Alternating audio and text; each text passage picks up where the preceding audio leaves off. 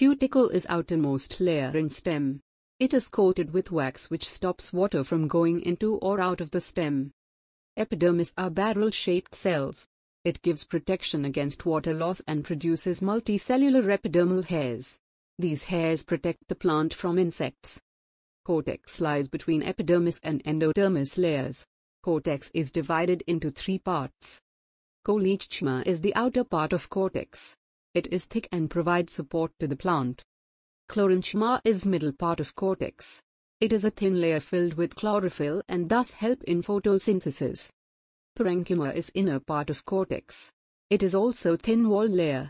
It stores food prepared by photosynthesis. Endodermis is barrel-shaped cells. These cells do not allow any soluble in water to enter inside and thus act as sheath for food stored inside. This is also known as starch sheath. Pericycle is made of either parenchyma or sclerenchyma cells. It provides stability and acts as food storage.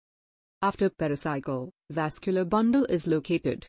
Vascular bundle is composed of 3 elements. Phloem is the outer part of vascular bundle and conducts food prepared by photosynthesis to other part of plants.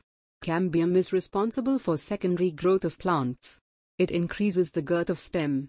Xylem is inner part of vascular bundle and conducts water and minerals absorbed by roots to other parts of plant. Medullary ray extends between vascular bundles. These cells help in conduction of water and minerals radially outward. Pith is the innermost part of stem. It stores and conducts nutrients.